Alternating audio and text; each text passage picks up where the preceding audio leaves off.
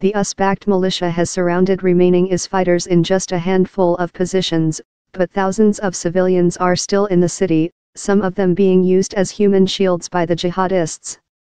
Late Tuesday, the US-led coalition said officials from the Raqa Civil Council, a provisional administration for the city set up by the SDF, were trying to negotiate the safe passage of civilians from remaining IS-held areas. Those departing Raqa who are found to have fought for days will be turned over to local authorities to face justice. The RCC declined comment on the discussions. The Syrian Observatory for Human Rights, a Britain-based monitor of the war, said the talks were focused on granting surrendering IS fighters and their families a way out of Raqa.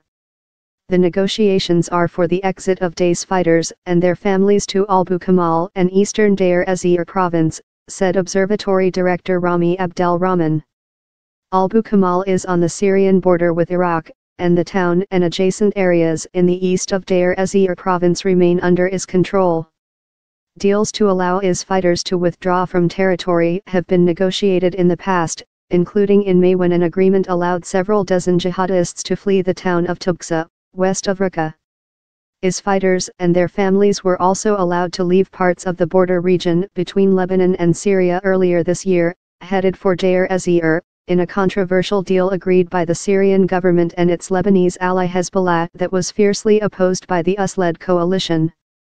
Lasting defeat. We have a responsibility to defeat Daesh while preserving civilian life to the greatest extent possible, the coalition's Director of Operations, Brigadier General Jonathan Braga, said in a statement on Tuesday.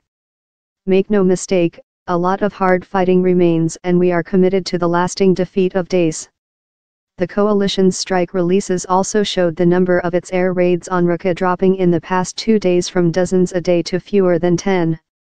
The SDF has been advancing on remaining IS-held territory from 2 fronts in the city's north and east, and is expecting to enter the final week of the campaign when the 2 fronts meet up.